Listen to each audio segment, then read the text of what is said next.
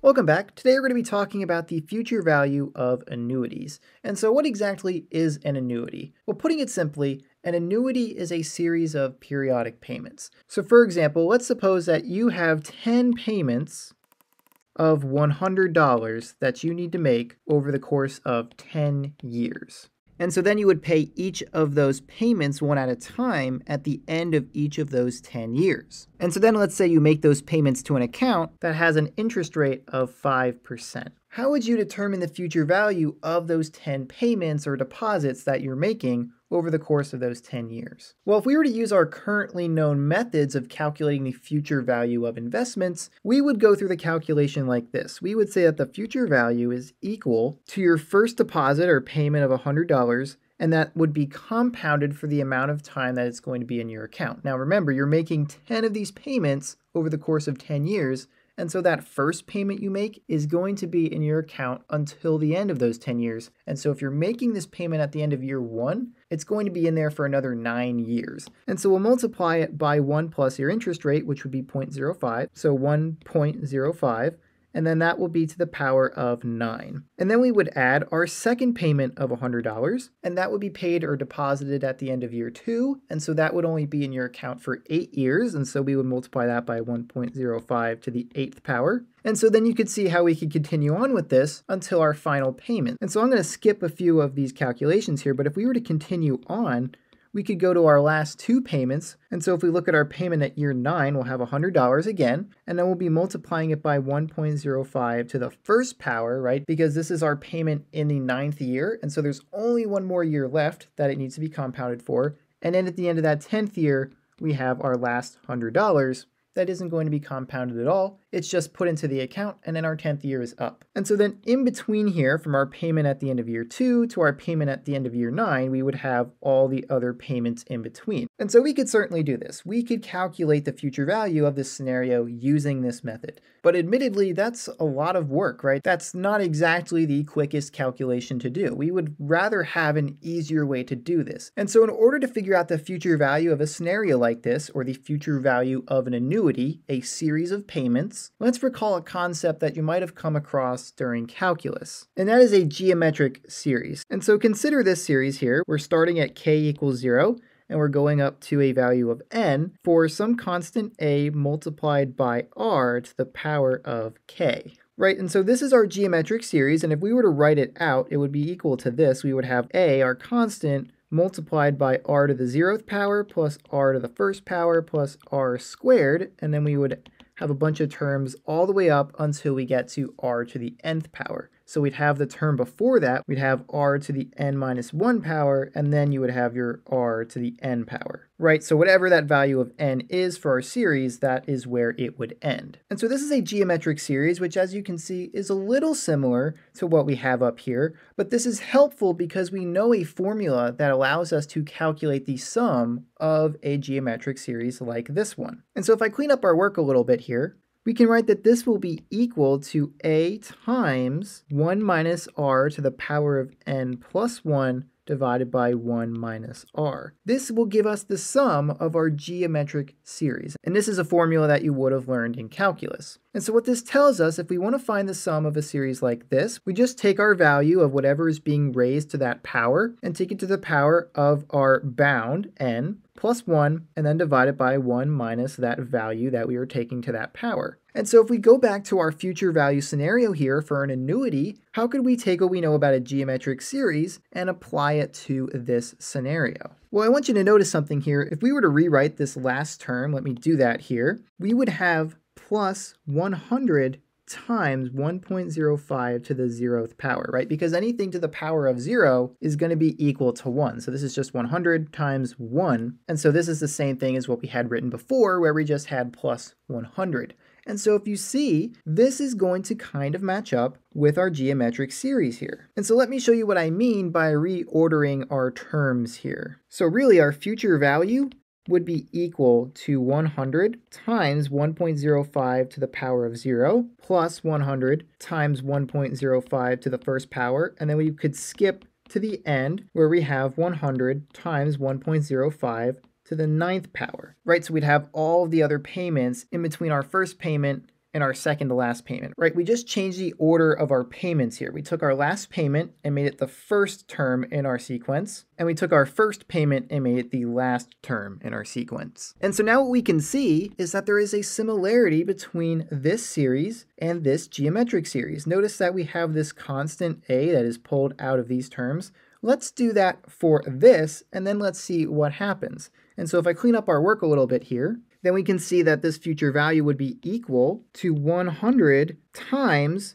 1.05 to the power of 0 plus 1.05 to the power of 1, and then we would continue to add up to 1.5 to the power of 9. And so if we were to rewrite this series here using this notation, then we would say that this is equal to the sum from k equals 0 to n, which in this case is going to be 9, right? That is the last value of n, or the last power out of all of these terms. That's the highest one, so we'd be going to 9. And then we'd have 100 times 1.05 to the power of k. And so, now that we were able to rewrite our annuity calculation here, or our future value of our annuity, with this series notation, we can now use this formula to calculate its sum because this is a geometric series. And so let's do that next.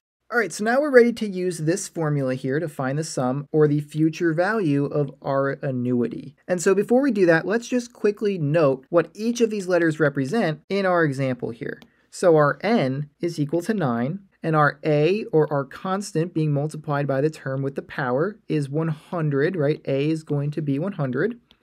And then our value of r, or our term being raised to a power, is 1.05. So r is equal to 1.05. And then, of course, k is the same in both cases, so there's nothing to make note of there. And so then we can say that this is going to be equal to a, which in this case is 100, multiplied by 1 minus r, which is 1.05 to the power of n plus 1. So we're going to have 1.05 to the power of 9 plus 1, right? And so then this would be divided by 1 minus r, which is 1.05. And so then if we plug this into our calculator, we would find that this would be equal to $1,257.79. And so this would be the value of your annuity after those 10 years if you're making 10 payments of $100 at the end of each of those years with an interest rate of 5%. And so what we did here is we shortened the process of calculating all of those different terms of our future value. Remember, we had 100 times 1.05 to the 9th power, then 100 times 1.05 to the 8th power, and we did that all the way until we got to just 100 times 1.05 to the 0th power.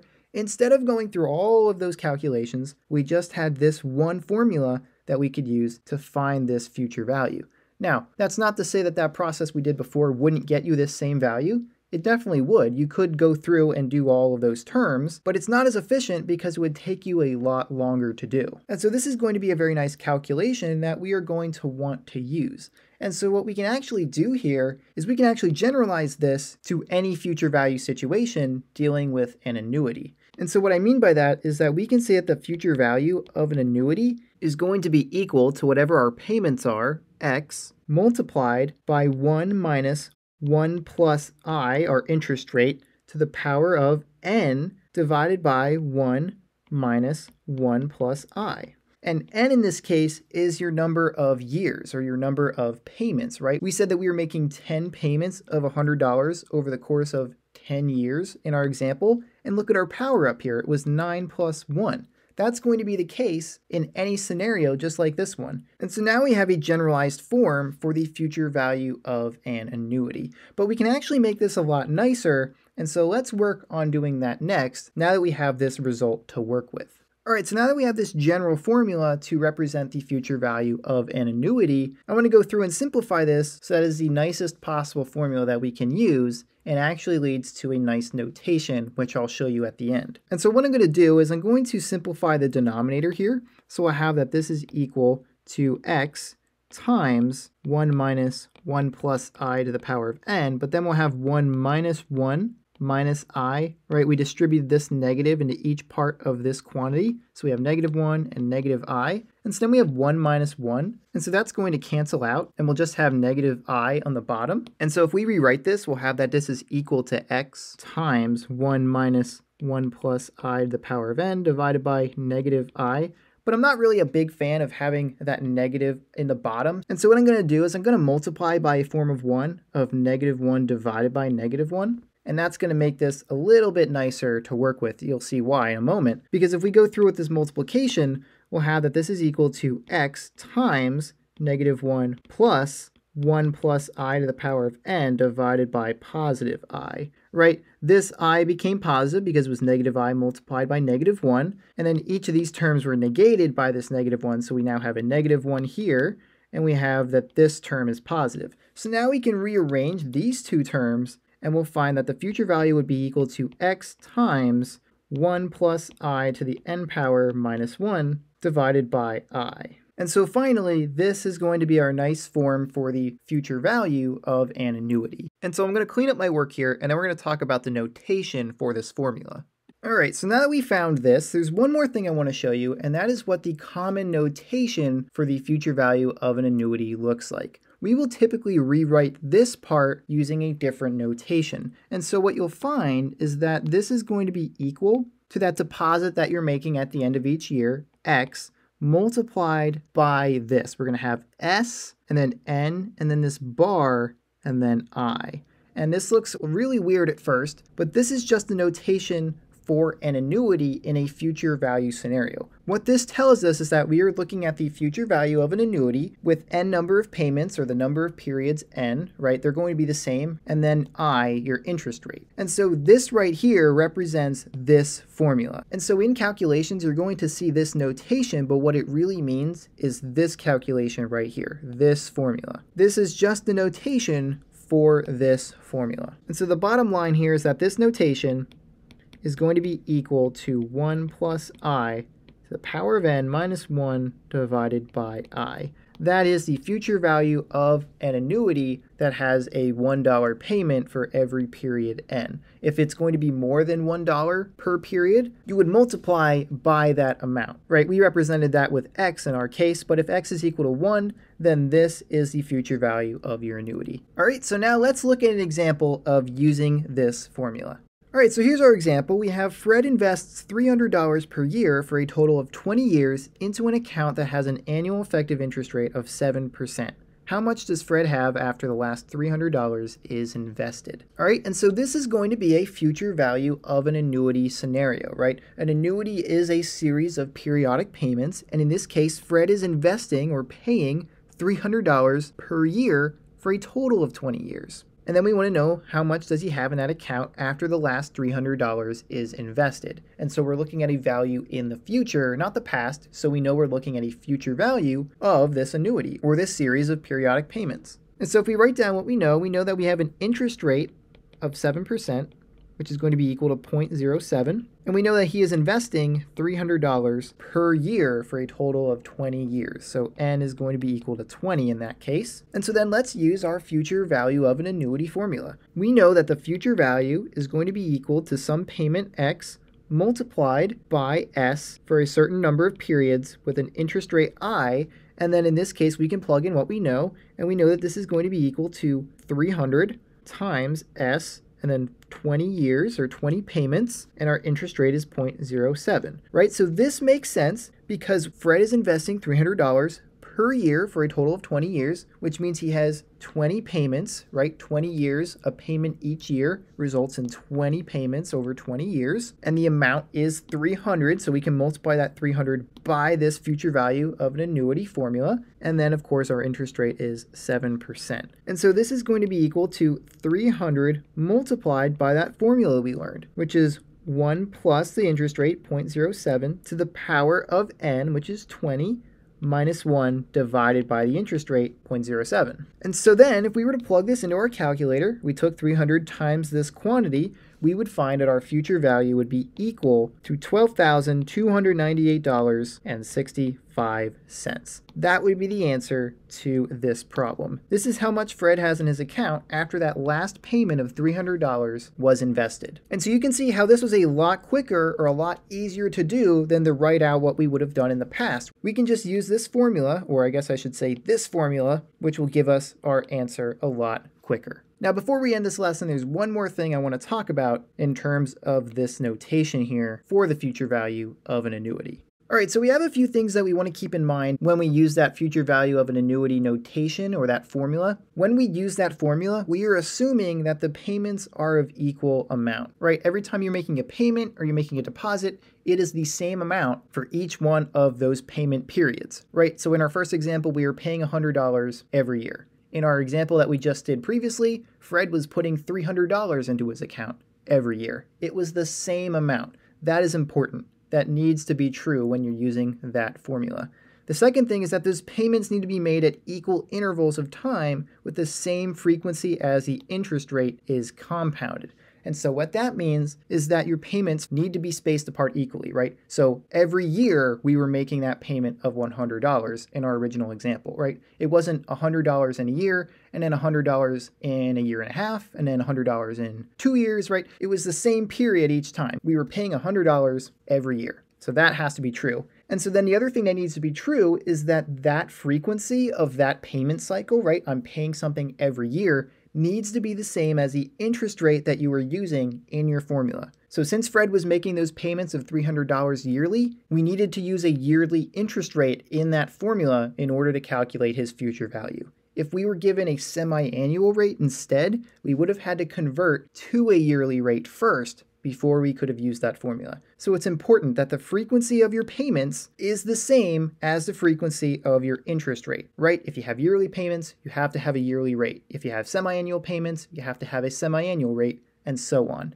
That's how that formula is going to work. It does not work if those do not match up. And then finally, you have to make sure that the accumulated value that you're calculating is found at the time of and including the final payment. And so what that means is in your problem, if it's asking you to find the future value of a series of payments, make sure that it is asking you the value of that annuity or those series of payments at the end of that final payment. So you notice that in our previous example there with Fred, it asked us what was the value after the last payment was made. If it instead asked us what the value was 3 years after the last payment, we would have needed to adjust for that. And so that's actually what I want to show you now, because if this isn't true, we can actually adjust for it. All right, so real quickly, if we're going to use that future value notation and we want to know what the value is at some time that's taking place after our payments are done being made, right? So for example, in our first scenario where we were making payments of $100 every year for 10 years, we had S and then 10,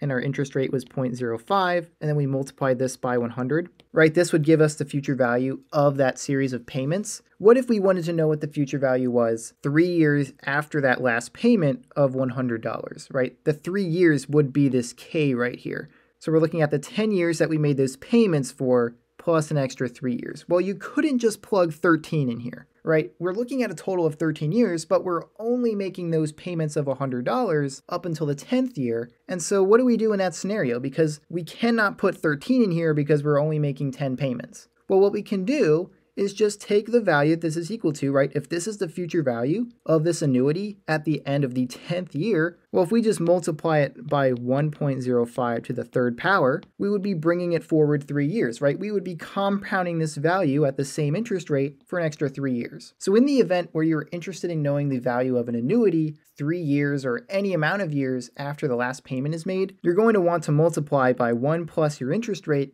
to the power of how many extra years you are interested in. And so in this case, if you wanted to generalize this, you could say that the value at t equals n plus k, where n is the number of payments that are being made, it would be equal to that notation multiplied by 1 plus I to the power of k, where k is the amount of extra years or extra periods after your last payment was made. And so hopefully that makes sense. That is what you would do in a scenario where it wants to know the future value of a time past when your last payment was made. All right, and so that's all I had for this lesson on the future value of an annuity. If you want to see some more example problems, feel free to check out our example video. They'll have linked at the end of this video as well as in the description. If you have any questions, feel free to leave those in the comments. But if you don't have any questions, this is all I have for now. So I will see you next time.